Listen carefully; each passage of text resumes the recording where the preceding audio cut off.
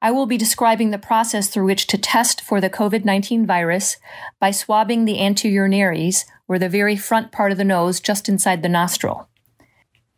We usually have patients blow their nose if they need to, and we simply ask them to stay still, reminding them that they are in full control of this process and the collection of the specimen can be stopped in a second at their command. There are rare reasons people are unable to have anterior nares testing done, most importantly, recent nasal surgery. But generally, this is well tolerated and there are no significant contraindications. First, you will need to gather all the appropriate equipment. This includes your personal protective equipment. You will need a face mask. An N95 higher grade mask is also acceptable if it's actually available. Eye protection. If you have an N95, you can wear goggles. If you have a face mask, you can wear a shield over that, gown, and gloves. Next, you will need your specimen packet. And in the packet, you will find an instruction sheet to familiarize yourself with the manufacturer's specific details. There will also be a swab or a flocked swab you sometimes will see. This looks like a giant Q-tip, and that's actually what you will be using to collect the specimen. You will also find a specimen vial that has some liquid transport medium in it as well.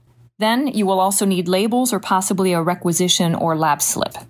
Once you have all of these, you can actually proceed to the third step, which is actually collecting the specimen itself. So you've washed your hands, you've put on your PPE, the patient has been prepared, you remove the swab from its packaging and holding it by the end, you have the patient sitting comfortably with the head tipped up just a little bit, and you insert the swab into the nose not more than an inch, so between a half an inch and an inch. When the swab is in place, you rotate it in a circular motion for 3 to 5 seconds. So 1, 1,000, 2, 1,000, 3, 1,000, 4, 1,000, 5, 1,000.